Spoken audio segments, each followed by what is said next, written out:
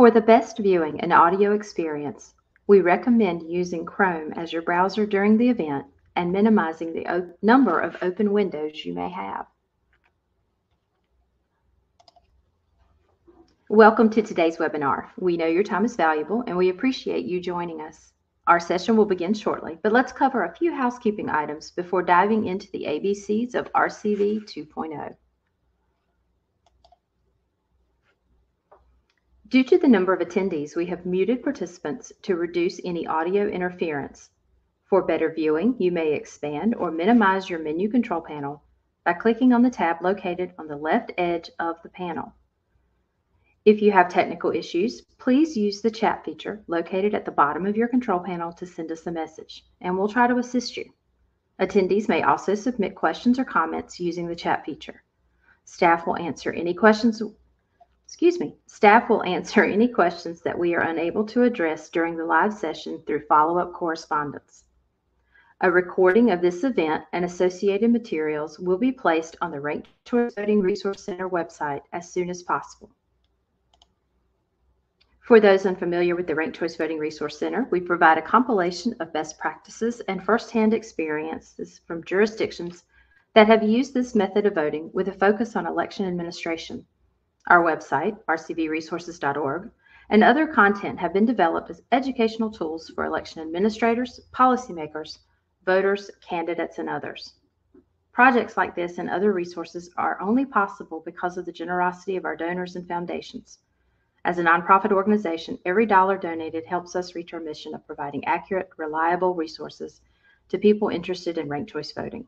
If you wish to support our work, please head over to our website to make your donation, and we'll put a link in the chat later on in the webinar. Today's presenters are yours truly, Rosemary Blizzard, Melissa Hall, Ryan Kirby, and Renee Rojas. Melissa is the Director of Education and Compliance and has been with the RCVRC since 2019. Prior to that, she was a public school educator. Ryan Kirby joins us from Maryland, where he was most recently the Chief of Staff for State Senator Cheryl Kagan. Ryan is currently a public policy specialist for the RCVRC. And I'm the current Director of Operations and Finance for the RCVRC.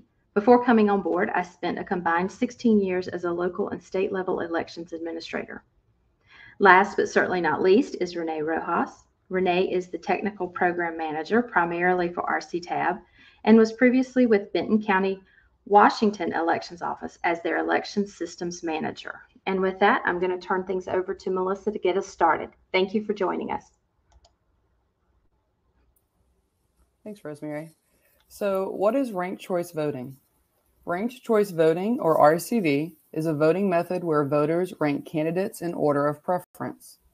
Rather than only voting for only one candidate, voters rank candidates as first choice, second choice, third choice, and so on. Now, how the votes are counted depends on whether RCV is used in a single winner or multi-winner election, and I'll briefly cover these topics in a bit. So ranked choice voting is actually an umbrella term for a couple different methods of election. A few associated terms for RCV are listed here. So single winner ranked choice voting, which is the one that most people are familiar with, is also called instant runoff voting, or IRV. Multi-winner ranked choice voting is also called single transferable vote, or STV. And in the past, these types of election have been called preferential voting or proportional representation. On the right, there is a sample RCV ballot for City Council, and this allows voters to rank up to 6 choices. So, how does RCV actually work? So here we have a short, really great voter education video from NYC Votes and the NYC Campaign Finance Board that shows how RCV works using a grid-style ballot and the do's and don'ts of filling out the ballot. I do want to note that this is just one of several RCV videos available from various jurisdictions, and we'll, of course, include links to this video and others in the post-webinar materials. So just to provide a little background, in New York City, voters used grid-style RCV ballots, and they had the option to rank up to 5 candidates based on state law and the voting equipment used. Keep in mind that you may need to adjust your volume for the audio. So that said, let's Start the video.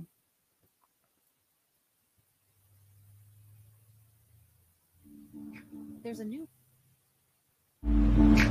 new way for New Yorkers to have their say in city elections. A way that gives voters more choices and can lead to more diverse winners. It's called ranked choice voting. 74% of New York voters chose to use it in primary and special elections for city offices: mayor, public advocate, comptroller, borough president, and city council. You won't see ranked choice voting in general elections or elections for state or national offices. But in ranked choice voting elections, you can now rank up to 5 of your favorite candidates for each office. Here's how ranked choice voting works. On your ballot, you'll see candidates listed in rows and numbered rankings in columns. Pick your first choice and completely fill in the oval next to their name under the first column. Like always, you can just vote for your one favorite candidate and submit your ballot. But you might like several people. If you have a second choice, fill in the oval next to their name under the second column. Do the same thing for your third, fourth, and fifth choices if you have them. A few don'ts. Don't rank the same candidate more than once. It won't help them, and it takes away your chance to rank the others who are running. Don't give the same rank to multiple candidates. It could disqualify your ballot. Don't worry. This is a new process, and you can always ask a poll worker for help, or for a new ballot if you make a mistake. So, how do ballots get counted with ranked choice voting? If one candidate gets more than 50% of everyone's first choice votes, they win the election right away. That's it. If no candidate gets more than 50%, ballots will be counted in rounds. Round by round, the candidate with the fewest votes is eliminated. So, if your top-rated candidate is eliminated, your vote goes to your next highest choice. This keeps going until only 2 candidates remain. The person with the most votes wins. Ranked choice voting is already popular in many cities around the country because voters find that it helps more voices be heard. Now it's our turn. Get answers to your questions and learn more at nyccfb.info/RCV.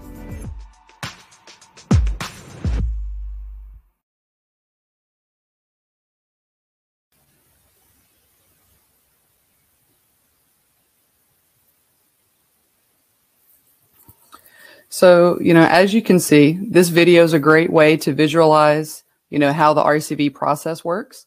So just to summarize, voters rank their choices in order of preference. Voters can choose to rank one or more candidates. Once votes are cast, ballots get counted by rounds, and the candidate with the majority of votes wins. There are 2 types of RCV elections: single winner RCV and multi-winner RCV. Keep in mind that whether to use single winner or multi-winner RCV depends on the type of election. And as I mentioned earlier, single winner ranked choice voting is also known as instant runoff voting, or IRV. For multi-winner ranked choice voting, single transferable vote, or STV, is also called proportional RCV and is considered best practice. Other forms are bottoms up and block preferential voting, or BPV. However, we at the RCVRC don't provide resources for those because of the way they operate. And of course, we can discuss these later, but for right now, it's outside of the scope of this webinar. So let's dive into single winner first. Single winner RCV is used to elect a single candidate, like a mayor, governor, or president. RCV helps elect a candidate that better reflects the majority of voters in a single election, even when several viable candidates are in the race. This type of RCV is most effective when a lot of candidates are vying for a single race or a vote splitting is a threat. And on the right, there's a sample RCV ballot for mayor, and this allows voters to rank up to 5 choices.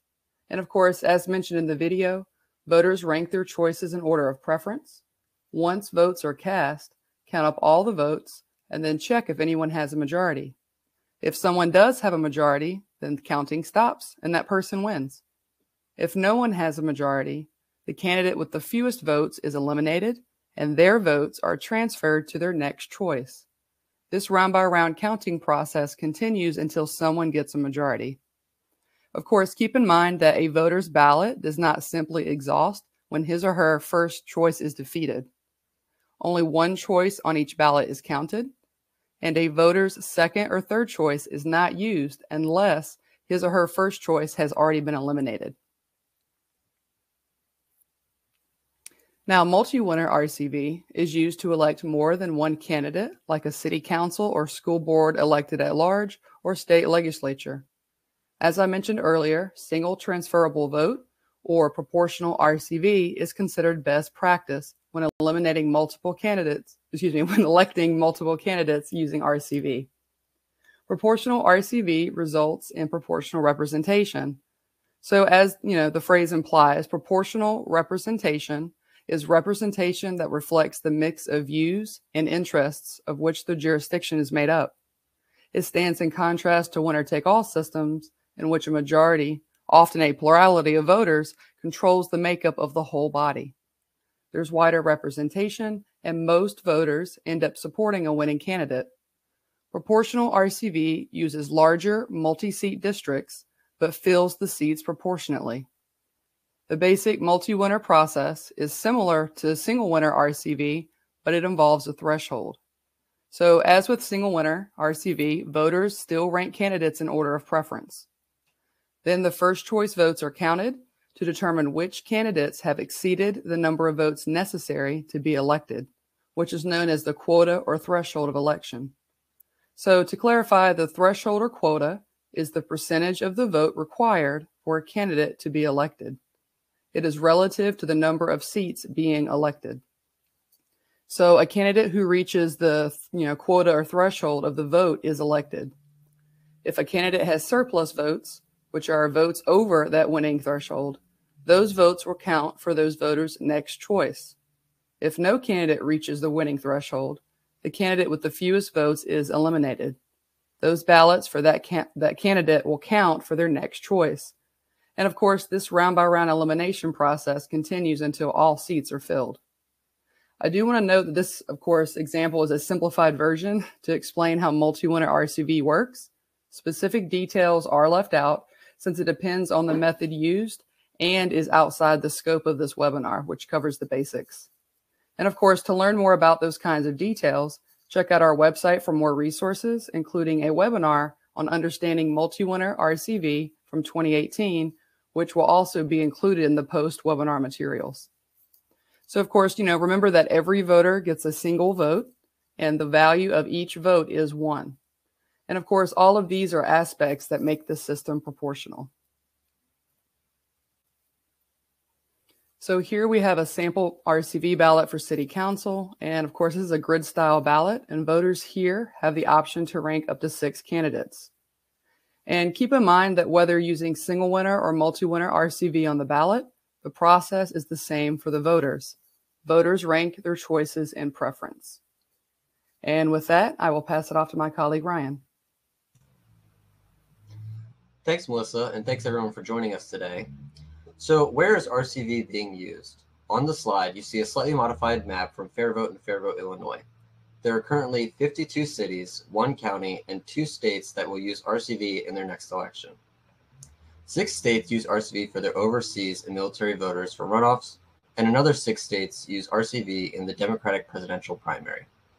Some prominent examples of RCV use include Maine, which first used it in 2018 for state and federal primary elections and general elections for Congress, Alaska, which will use RCV for all statewide and federal general elections this year, New York City, which Melissa mentioned, used RCV last year for the first time in city primary elections. And New York City also used our RCV tabulation software, RCTab, which Renee will discuss later on in the presentation. Cambridge, Massachusetts adopted proportional representation back in 1940. These are just some examples, and we will be sure to include the full list of RCV uses in the resource document after the webinar. Some non-governmental RCV uses. RCV is used in more than just government elections. It has broad uses in elections or decision-making for non-governmental organizations. In case you hadn't heard, the Oscars were held this past weekend, and it is actually one of the most notable private uses of RCV. The Academy of Motion Picture Arts and Sciences uses proportional multi-winner RCV to award the Oscars and the single winner form of RCV for Best Picture. A couple other organizations that use RCV include the American Parliamentary Debate Association, the American Psychological Association, the National Organization for Women, and more than 95 college campuses across the country, from American University to the University of Wyoming. These are just a few examples, but it is helpful to know how RCV is used as a way of getting more information from voters, whether they are members of an organization or students on a college campus. So why do jurisdictions adopt ranked choice voting? Some of the pros and the benefits is that it reduces election costs and campaign costs. By using RCV, runoff elections, which tend to have a lower turnout than election day, are no longer needed because RCV allows voters to provide more information about their preferences. Additionally, campaigns don't have to worry about a runoff election, which can save them money and time. In some cases, RCV can be used to eliminate primaries, which can further reduce costs for election administrators and campaigns. RCV also can increase civility in campaigns. In non-ranked choice voting elections, candidates often turn to mudslinging by attacking an opponent's character instead of sharing their positive vision with voters. With ranked choice voting, candidates do best when they reach out positively to as many voters as possible, including those supporting their opponents. According to a 2018 exit poll by Fair Vote in Santa Fe, 67% of respondents believed the tone of their first mayoral election with RCV was more positive than prior mayoral elections. And again, this poll will be linked in the list of resources after the webinar, so you can dive into some of the specifics if you'd like. It also promotes fair representation. Legislatures elected by a winner-take-all method may lead to distortions in partisan representation, the entrenchment of incumbents in safe seats, regional polarization, and the low representation of women and racial and ethnic minorities. RCV can help end the cycle of gerrymandering and create competitive elections in which every vote counts. It has also been shown to help increase representation of more women and people of color. And finally, given the long lead times for mailing ballots overseas, RCV also supports military and overseas voters to ensure their voices can be heard in their communities back home. And finally, it helps avoid vote splitting and weak plurality results. It mitigates the spoiler effect, which refers to elections in which two or more candidates with similar political ideologies split a portion of the electorate, leading another candidate to win with a plurality of the vote. The spoiler effect has long been a point of contention in close political contests, and in races with numerous candidates, the winner frequently receives less than 50% of the vote. That means that a majority of voters favored somebody else. Ranked choice voting allows these voters to express their true preferences rather than trying to vote strategically and elects winners with broader support. Now, there are some concerns that we hear about ranked choice voting. A change for voters when they head to the polls. Some voters may not understand the counting system or a change from first round plurality winner. And some low information voters may make mistakes with the new ballot format. And election night results will not necessarily reflect final results. But voters are smart. The same exit poll from Santa Fe showed that more than 84% of respondents said the ballot was not at all confusing or not too confusing. Additionally, some voters need to evaluate more candidates at once. It does require voters to learn more about the candidates, and this may be challenging when there are a lot of candidates. But that is part of voter education. It also incentivizes voters to learn about and consider all of their options on the ballot. Jurisdictions can also set limits on the number of rankings on a ballot, which can help voters, and it can help limit the size of their ballot. An eventual winner does not necessarily have a majority of first-round votes. As ballots are exhausted, meaning they have run out of rankings that are still in the race, the majority is only determined by active ballots, not all ballots cast. While that can happen, this result is more representative as a whole because voters were able to express a more complete list of preferences between all the candidates. And finally, voting equipment. Counting can be challenging on legacy systems, and the RCV ballot layout won't necessarily fit on current voting equipment. But RCV has been used before, and it can be done. My colleague Renee will talk about some of the benefits, some of the specifics with voting equipment, but the simple fact is that it can and has been done, as we've seen it's being used in jurisdictions across the country. So can my jurisdiction adopt ranked choice voting? So here are some items to consider. What are your goals with ranked choice voting? Are you trying to achieve better representation, eliminate runoffs? Are you trying to reduce negative campaigning? These are some questions to consider to help you understand why you want to RCV and help create your strategic plan. What offices would use ranked choice voting? Would this entail a single winner or a multi-winner approach? Is it a state bill that provides county or municipal governments with the option to adopt ranked choice voting? What changes would be needed to state or local statutes? Is RCV allowed by state statute? For example, in Austin, Texas, they have approved ranked choice voting for use in elections, but Texas law has a narrow definition of a majority winner that prevents it from going into effect. And how are ballots counted? Are they counted by machines, or are they done via hand count? How are they centralized? These are just some of the questions to think about when you're looking at whether or not your jurisdiction can adopt ranked choice voting. One of the best places to start is with our RCV maps. It's a 50-state plus DC assessment of RCV capability, and it was produced last year and it will be updated in the future. And it's a great starting point to get information about the election process and one of the many resources that the Ranked Choice Voting Resource Center provides. And with that, I will toss it off to Rosemary. Thanks, Ryan. I will try to stay within my allotted time, but as I was working on notes for this particular section, I had the thought that this implementation of RCV and its impact on election administration could possibly be its own webinar. And if my comms director wasn't listening before now, I guarantee her ears just perked up. Kelly, we'll talk later. Please forgive me if I get long-winded, because I could go for hours on this. This section is going to get a little more into the idea of implementation and what that will look like for elections administrators. And I'll already apologize, as a former administrator, I immediately go into training mode. So if I make a reference that it seems as though I'm talking to elections administrator, I apologize. I'm trying to cover the entire group. But before we kind of get into the nitty-gritty of it, I want to be very clear that this is not meant to be an exhaustive list. At risk of telling my age, if you remember the old Circus of the Stars show that was on every year, there was always a celebrity that did the whole spinning plates routine. And I can't think of a better analogy as to how that describes a little bit of what it's like to administer an election. So you start out kind of slow, you got 1 or 2 plates going, and then as you get to election day, you may have 10 or 12, 14 or 15, depending on the election. And as with anything, whether it's administering elections or spinning plates, you know, there's skill involved, there's practices involved, policies, and then sometimes, thankfully, there's always a little bit of luck that goes into having a successful election. So as we talk about these things, I don't want it to be misunderstood that everything I talk about is the only thing that has to be considered when implementing RCV.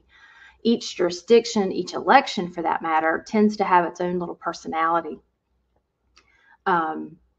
So each of these things may have their own little nuances that make it different from its neighbors or any previous election. So those are things that have to be taken into account as well. What type of election are we dealing with? Presidential, municipal, the size of the jurisdiction. How you do things in New York City is going to be vastly different than how you might do things in East Point, Michigan. Voter demographics. Do you have a large educated population of voters, maybe a mix of education levels? Things like that all have to be considered when doing elections in general, let alone implementing ranked choice voting. And implementing RCV as an election method, the one thing I do want to stress is for the election administrators who may be in attendance is the normal things that happen with elections are still going to continue to happen. So a lot of times when people start thinking about incorporating ranked choice voting, we get oh my gosh, how much am I going to have to change? Well, the answer is there are some things that have to be changed, yes. But the natural flow of an election will continue, as it pretty much always has. Budget committees still have to be met, or their requirements still have to be met, setting budgets. Candidates still have to file for their contests. Ballots must still be designed and printed. Election equipment has to be programmed and tested. Deadlines and other issues have to be met.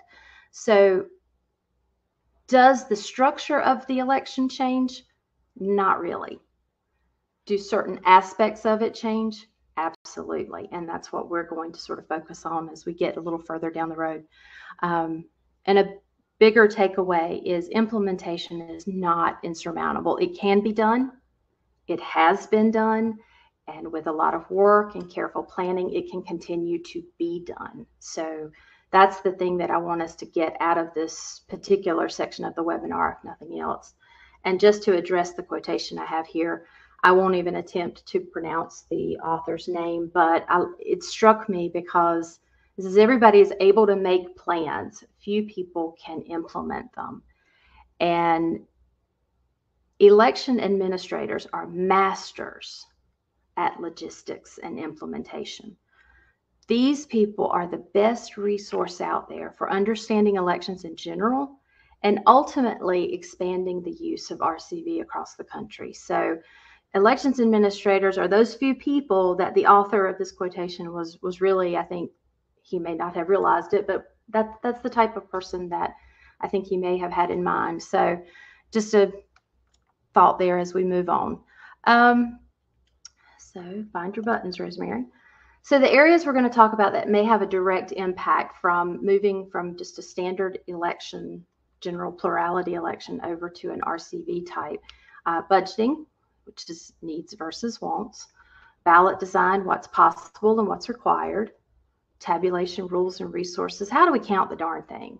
Now, Renee Rojas is going to go into this a little bit later in more detail, but there are a couple of points I wanted to make, and we'll do so in just a few minutes. And then voter education, how to reach as many people as possible. So we'll start with budget, needs versus wants.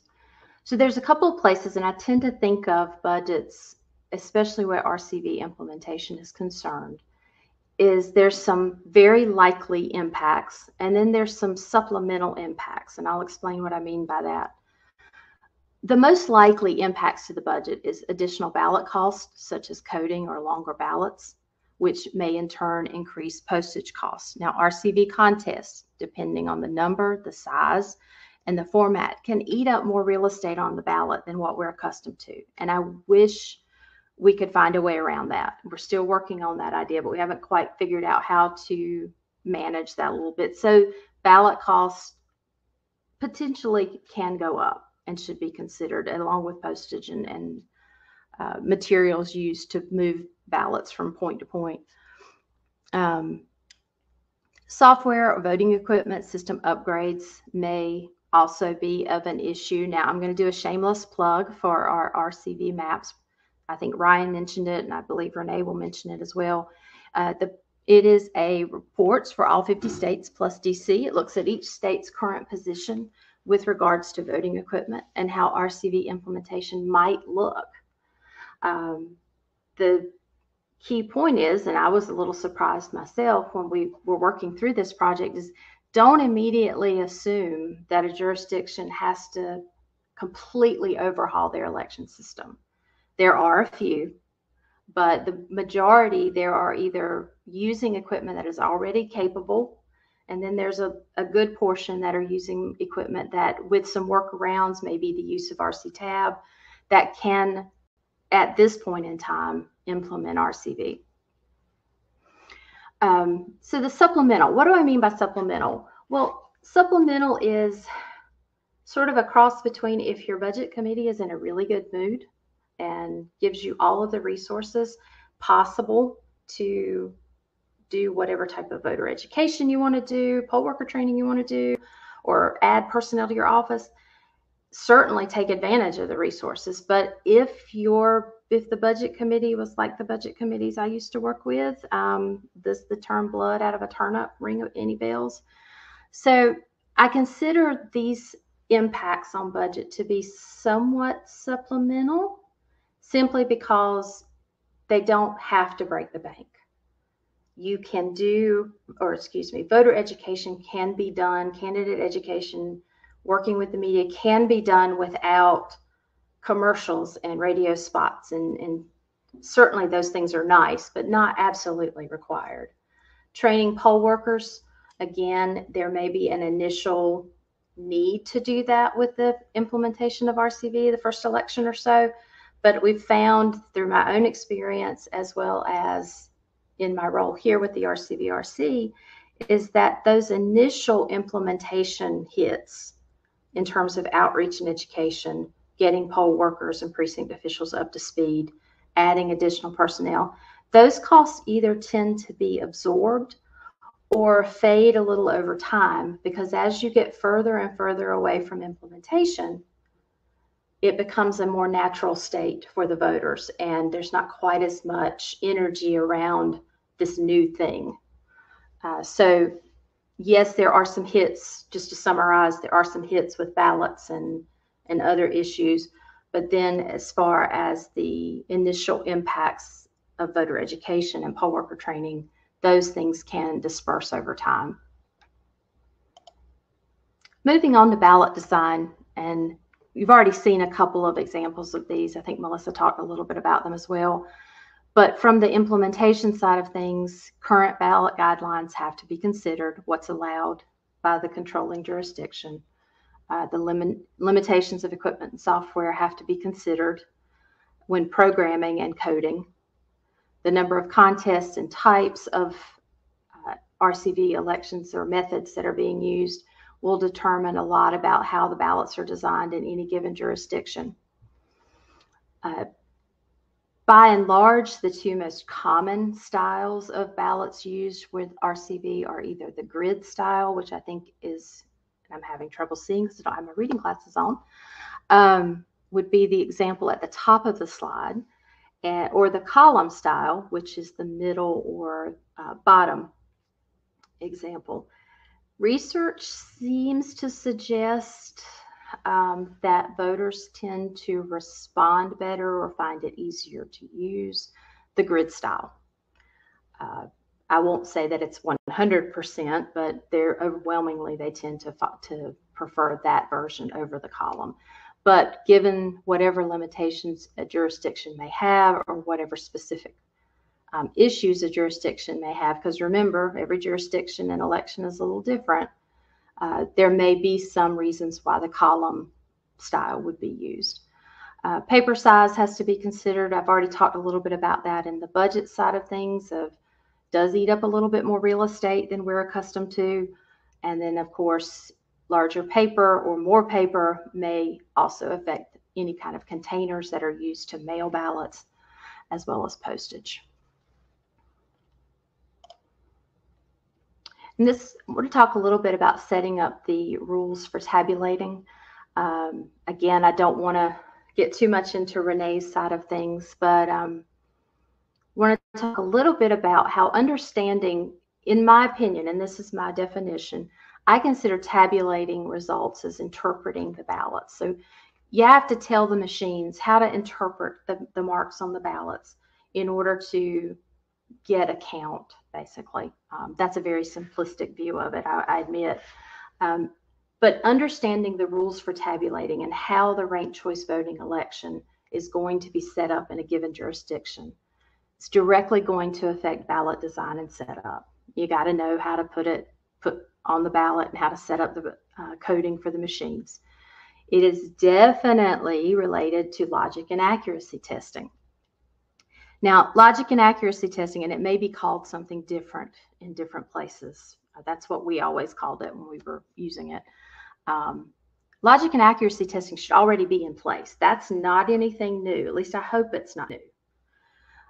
If you're not familiar with that, it's simply taking, before the election, taking the ballots and marking a test deck with a known outcome, running it through the machines in whatever method the machine requires, tabulating it all the way through to getting a count.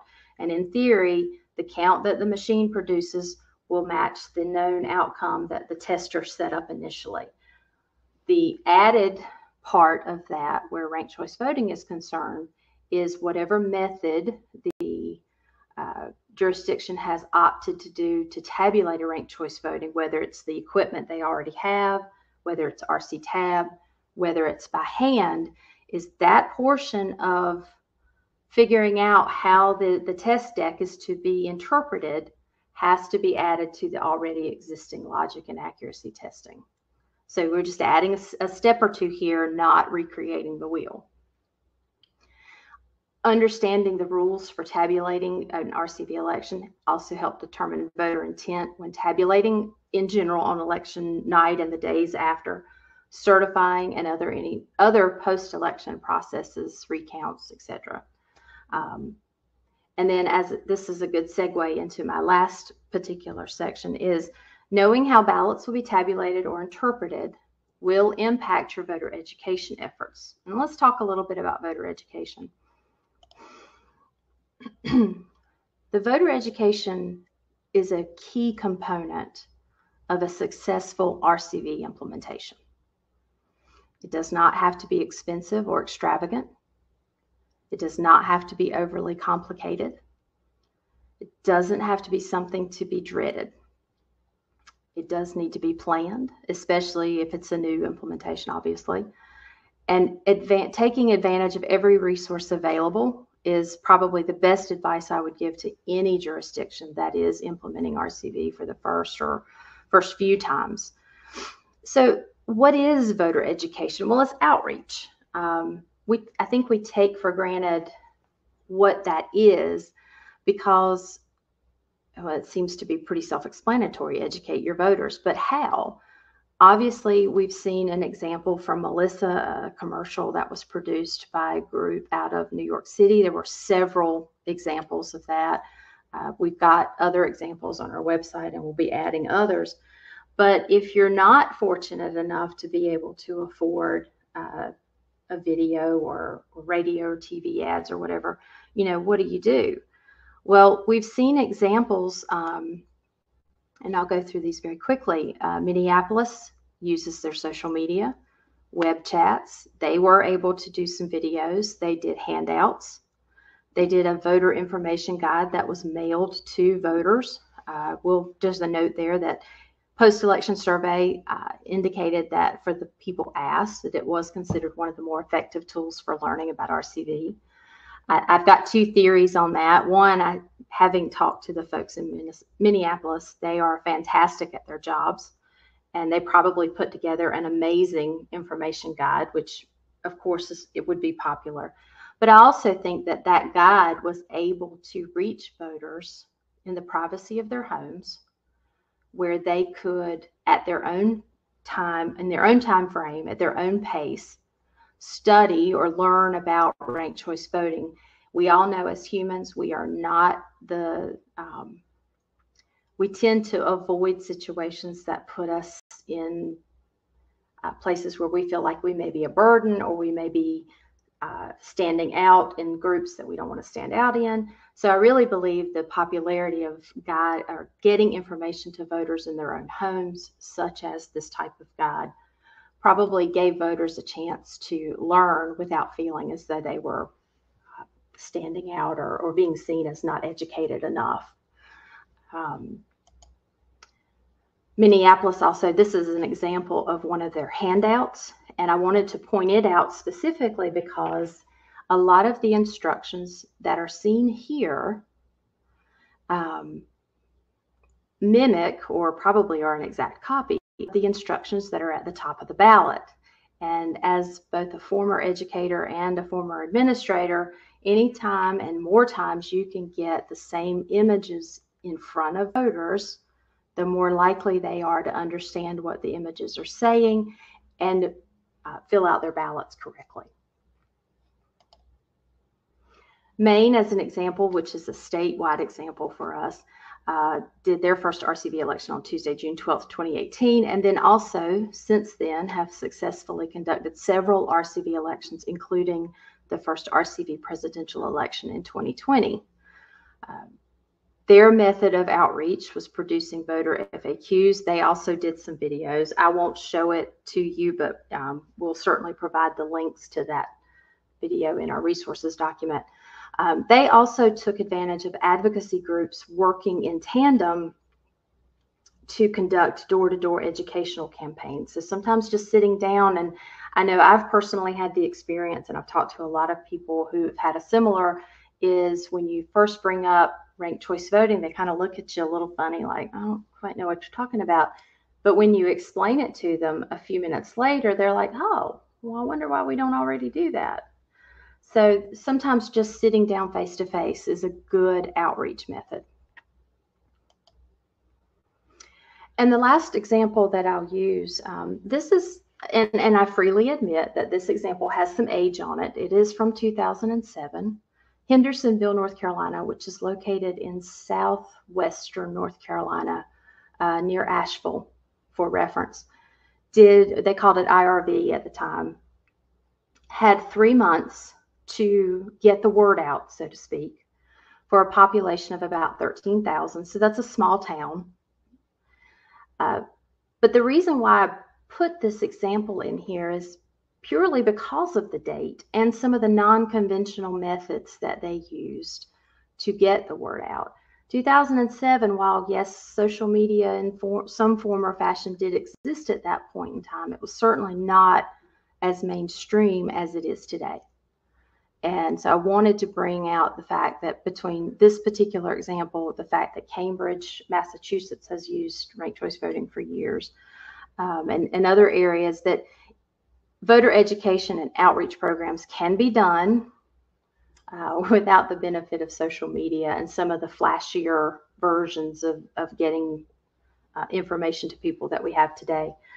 What the folks in Hendersonville, North Carolina did, they had a booth at a particular festival that has quite a bit of attendance by the locals.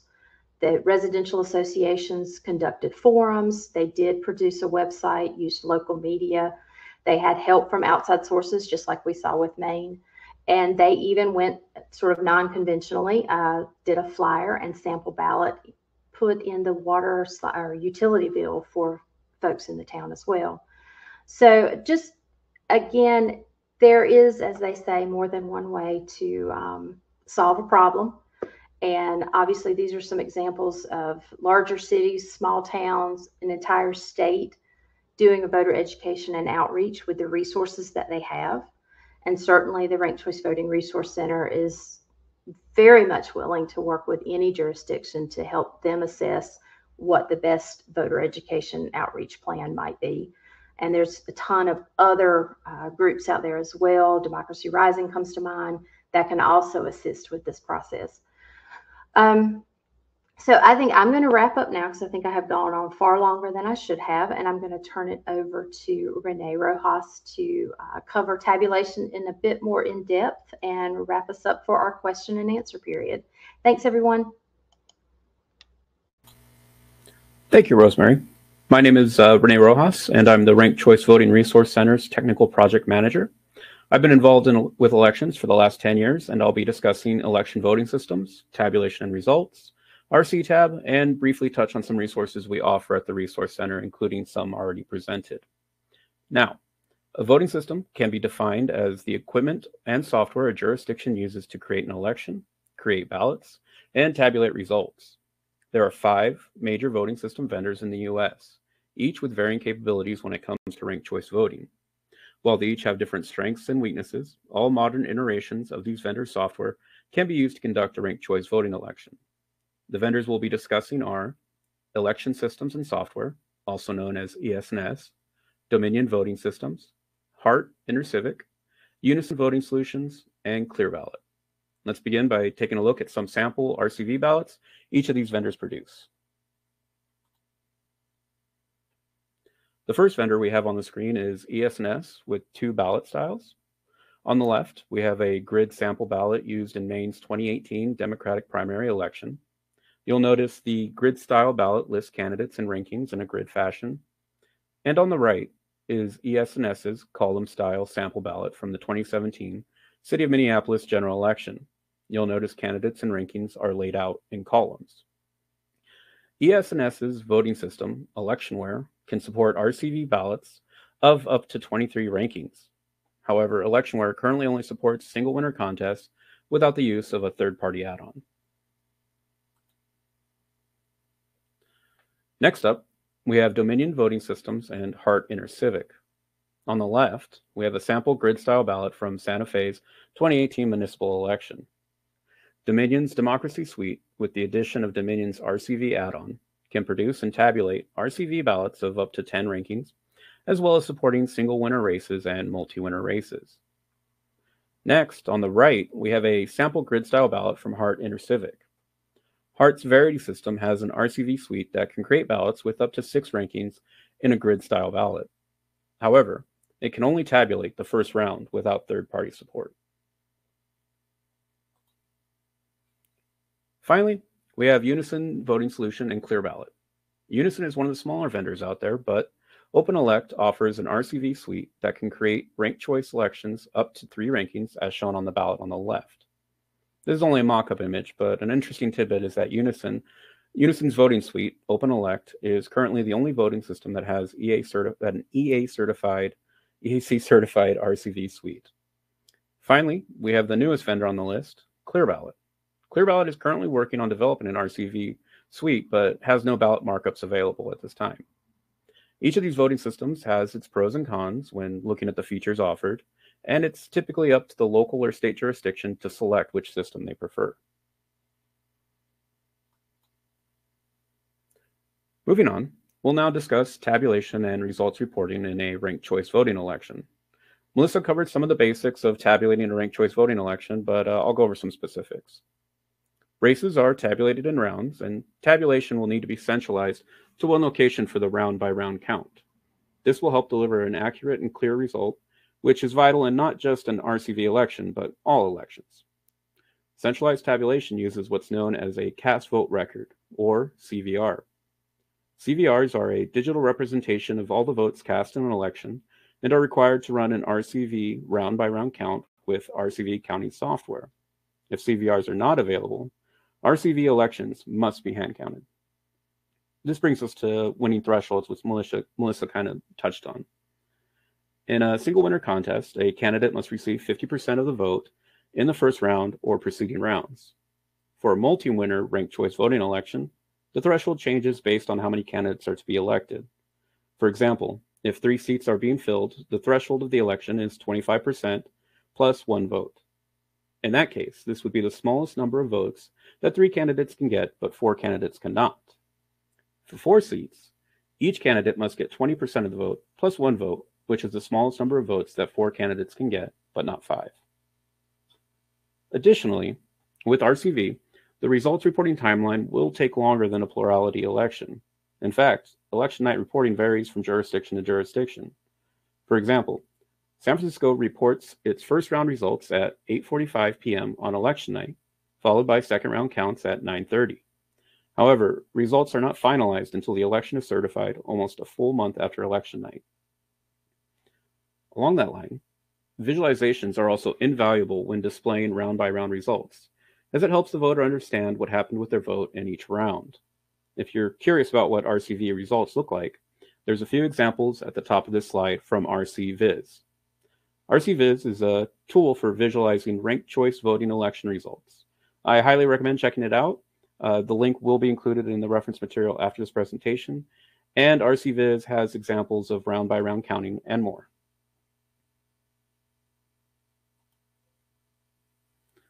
I mentioned that not all voting systems could tabulate a ranked choice voting election. However, the Ranked Choice Voting Resource Center, in conjunction with the developmental group Bright Spots, has developed a software add-on to help called RCTab. RCTab, formerly known as the Ranked Choice Voting Universal Tabulator, was created in 2019 to help jurisdictions tabulate results in a ranked choice voting election.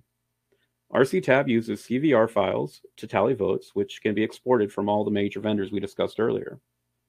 After a cast vote record is uploaded into RCTab, jurisdiction rules are set, such as the type of election being conducted, winning rules, thresholds, and etc., and then the tabulation is started. Once a winner is determined, RCTab produces 3 result files, which could be used in conjunction with RCViz to visually display the results for voters.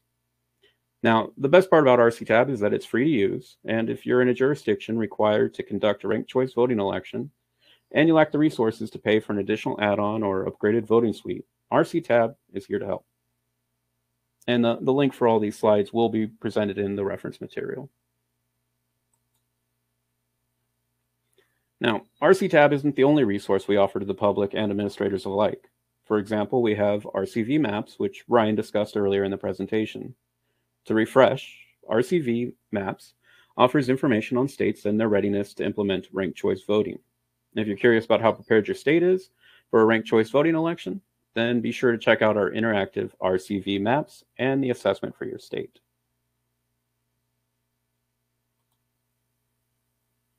Additionally, we're building a library of RCV resources for election administrators and voters alike. Within our library, you'll find more information on everything RCV related, from election planning to legislation to best practices in RCV implementation. In fact, some of the content you've seen here today was pulled from our library, and it's in the process of growing every day. As we add content and improve its functionality, we hope to see the Ranked Choice Voting Resource Center become the premier place for ranked choice voting information.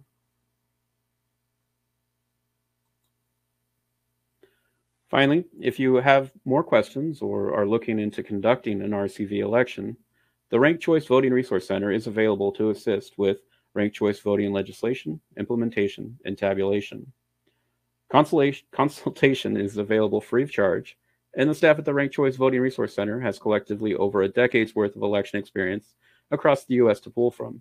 Remember, we're here to help.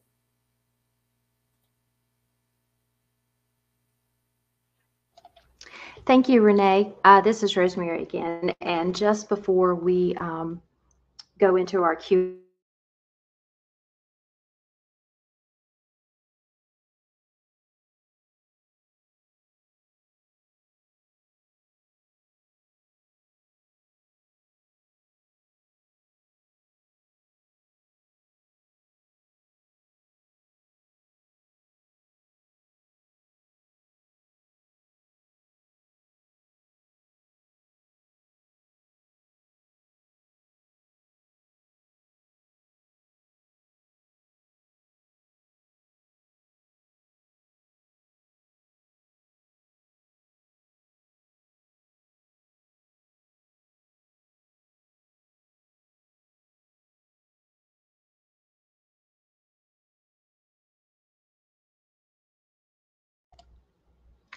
my apologies. I sent the group a text to remind them to turn their microphones back on, and I did not heed my own advice. So my apologies. Is the sound back by chance? Can someone in the chat let me know what's going on? Yes. I can hear you, Rosemary. This is Ryan. Okay, good. Sorry. My apologies. I'm going to place our the link that we mentioned earlier at the beginning in our chat, and then we're going to go ahead and start our question and answer section because we are running up on about 8 minutes left before we're going to turn everything off. If you have any questions that we do not get to today, we certainly please email us at info@rcvresources.org, and we will be happy to get staff to answer those questions and make them a part of our Q&A document that we will send out with all of our other resources to the registrants and attendees for today, as well as place it on our website. All right, so if the panelists will turn on their cameras, we'll do a quick, as much as we can, Q&A and go from there. And I will take my own advice. Okay, so first question, how do you recommend tabulating races that cut across multiple tabulation jurisdictions? Renee, you want to take that one? Yeah, sure. I can take that question. I was actually an election supervisor that dealt with multiple jurisdictions. And when that scenario came across, we would usually have the county with the majority of voters in their county or jurisdiction take the lead on that. And for something like that, while we never conducted a ranked choice voting election in Washington State, or well, in my area, I imagine it would go somewhere along those lines where one county would take the lead and be responsible for the centralization of those cast vote records and tabulation. And I imagine that's how it goes with across the state if we were to have a statewide ranked choice voting election. Yeah, and I can say that in the statewide races, there's usually some centralizing point of the information. I think Maine does centralization. Now, obviously, some states geographically, that would be a nightmare. Maine is fortunately fairly small and can do that. But at some point, and that is one of the things about ranked choice voting that has to be considered, is there has to be some centralization, whether it's at a single point in a state or, as you suggested, one county sort of take the lead on that. Thank you.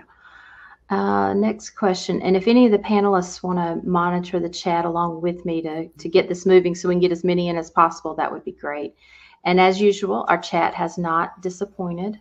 It's been quite active. What is involved in a third-party support for a jurisdiction using HART? And I can answer this one again, Rosemary. When I mentioned third-party support, I was really alluding to the fact of the use of RCTab. The great part about RCTab is that it is able to take the cast vote records from all the major vendors I discussed and tabulate those results. Even though HART can only do the first round, I would recommend just exporting the CVR for, I mean, you can select the race you want to tabulate in RCTab. In fact, it only does one at a time. So for something like using HART, you would export that CVR based off of their instructions, throw it into RCTab, set your rules, and it would tabulate the race for you, giving you each round. Okay. Let's see, what else have we got here? And certainly if any questions have come to mind since we have finished presentations, please add those to the chat. I did want to, let's see, I think it was Jody, you talked about training extensively. In every election, there's always something that gets changed or learned in many different ways. Absolutely, 100%. The minute we finished an election, it was, what did we learn from this last go round and what can we do better? So you are absolutely right. Training is an ongoing process, regardless of method, it is something that is 100% ongoing, 24 hours a day practically. Rosemary, I saw a question from Henry Rowland, if I'm pronouncing that correctly, asking, do RCV, RC personnel ever join a state-level RCV coalition in their consultant efforts? And so I can answer that a little bit. Working with Chris Hughes, our policy director, we kind of take an informational stance because of our nonprofit status. We don't engage in advocacy in the same way, but we can provide information to election administrators in a nonpartisan sense that is typically really helpful, particularly when it comes to implementation and how RCV can be implemented in that jurisdiction. Right. Okay. We have another question that says, do you recommend releasing the first round of tabulation and then other rounds later, or releasing the current final winner as results come in?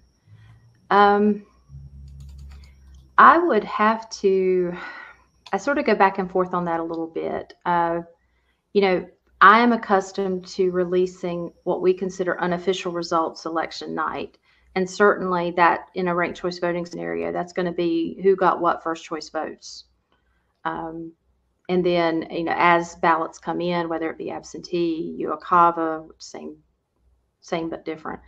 And then other ballots that may still be coming in or meeting deadlines, you know, that's going to play a potential role too. So as far as like an official recommendation by the organization, I don't know that we have put anything down on paper yet. Ryan, you may have some insight into that working in policy. But obviously, I don't have any issue personally with the first round of counting. I mean, that's very much similar to the way we do it now in plurality setup. Yeah, I don't think we have an official policy on that, but we can definitely include that more thorough answer in our Q&A document. But I think, you know, kind of trying to keep in touch with the current system of releasing unofficial results when we have them for the first round, and then when possible, releasing information when it's available. Right. And Just again, go ahead. I'm sorry, Renee. I was just going to add, you know, as a former administrator, it's so important to produce something, I feel, on election night. So I would agree with that. That first round results, I mean, like I said, we don't have a formal policy here at the Ranked Choice Voting Resource Center, but I understand the excitement around elections, and I think as long as you state it's unofficial first round results, and that it could change as more votes are tallied, I do kind of feel like that might be the best practice. Right. Right. And it is going to depend a little bit on, just like what I said, every election, every jurisdiction is a little bit different. What works for one may not work for another. So we'll sort of play it by ear, as they say. I see a couple of questions pop up in the Q&A. portion only. It says, what are the differences between STAR and RCV tabulating? And one that kind of expands more, is STAR more comprehensive in its tabulations? I am aware of STAR voting. I will be, quite frank here and say that I don't know enough about it to offer any sort of educated opinion. What I do know doesn't resonate with me, but that is just simply, it's an uneducated opinion on that particular issue. I agree with that too. I need to look more into it, but from what I can remember and what I've looked into, I think people score each candidate from like 0 to 5. And then of course those scores are, tallied. And if I believe correctly, they determine like a top 2 kind of situation. So it's kind of like, you score and then you have that kind of automatic runoff. And then that's about where I'm at with that. We need to look more into that. But that is something that's definitely interesting that we should have a little more information on. So I don't know if anyone else has anything else to add on that, but we can always expand upon that, of course, in the Q&A as well. Right. And I will say there are as many ways to do something as there are things to do. And while obviously there's probably no one perfect answer for how to make elections in this country better, certainly, our focus is going to be on ranked choice voting and the best practices for implementing it. And we are at an hour. We are actually at an hour and a minute, and certainly we want to be cognizant of people's times and their commitments for the rest of the day. So we certainly appreciate everyone's attendance today. Appreciate big thank you to the presenters and their work in getting the information out to everyone. It will probably be just a little bit of time before we publish the recording of this webinar, the Q&A, and the resource documents. We will also publish the presentation itself, the actual slides, if anyone would like to use those for presentations. And certainly, if the Ranked Choice Voting Resource Center can be of any assistance to anyone out there, we are ready and willing to help. Thank you, everyone. Thanks, everyone. Take care, everyone.